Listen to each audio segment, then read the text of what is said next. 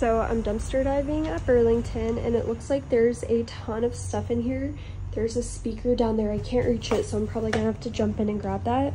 But there's this really cute chair, and it looks like there's a huge bag of stuff. I don't know what all's in here, but it definitely looks like it is Burlington stuff. So big. Oh my gosh, it is so pretty.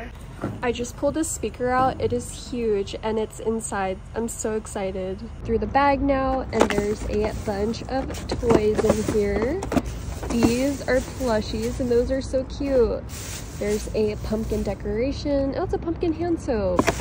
Anything else? There's also a pumpkin hand towel and a hook set. Oh, they're flowers. That's so cute. Here's everything I found from Burlington. This chair is so pretty and it was $60.